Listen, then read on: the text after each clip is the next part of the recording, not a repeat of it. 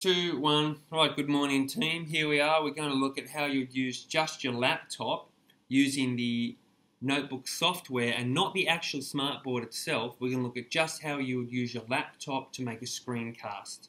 Very simple.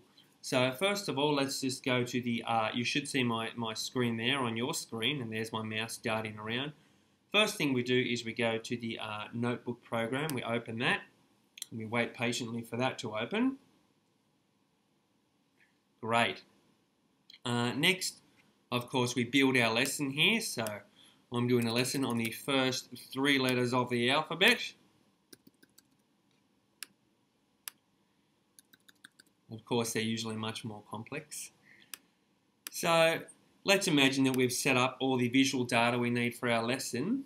Then, of course, we've got to add the oral component, which is just accessed by turning on this device here, which is your smart recorder. Now you're going to need to click on that. If that's not there, then you're going to need to go to View, just as a colleague discovered the other day. You go to View, Toolbar Options, Customize, and you should be able to find the smart recorder just there, and you'd click on that and drag it up there. Okay, then you'd go Done. Okay, good. So we should just be able to click on the smart recorder over here and start recording the screen and whatever we say. Okay, that means it's a screencast. So let's just click on that. Okay, it hasn't started yet. It's just getting ready to start. We've actually got to click on this red button here. And make sure, see, don't be tricked by this thing. I was tricked the other day. Make sure, just investigate this little arrow here and this triangular upside down triangle. If you click on that, it'll show you what you're using to record your voice. Are you using a microphone? No.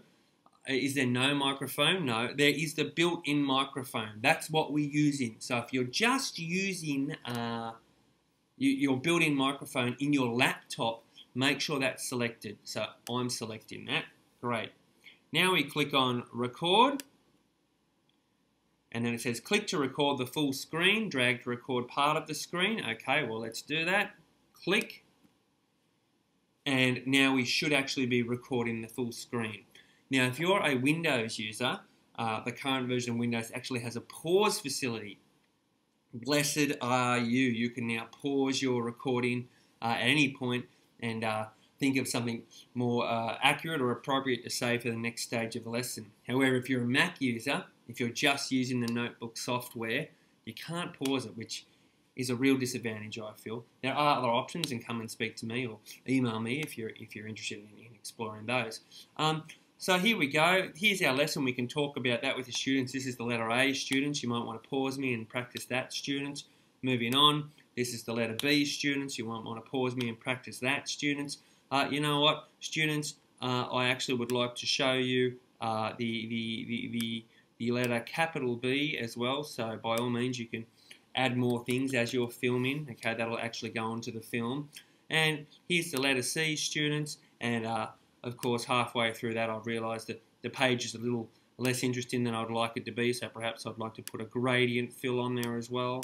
Okay, you can. What I'm doing is I'm showing you that you can actually change and alter the visuals while you're recording.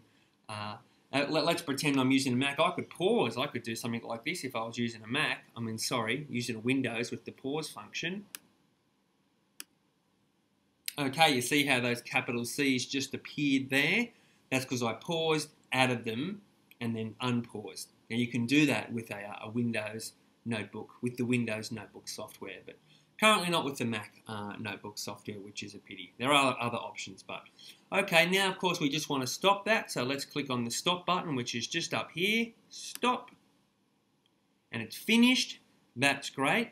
And we can just play that to check that it works. Let's play that. And now we should actually be recording the full screen. Now, if you're a Windows user, the current version of Windows actually has a pause facility.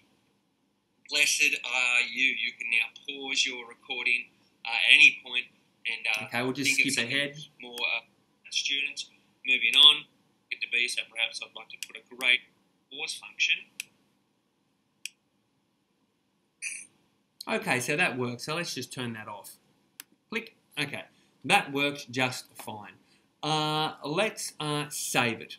Okay, we want to save that because, of course, we're going to share it with our students later for the benefit of their learning. So just make sure you click somewhere on the screen and make sure it says QuickTime Player up here, because you have to save it with the QuickTime Player because that's what you're using.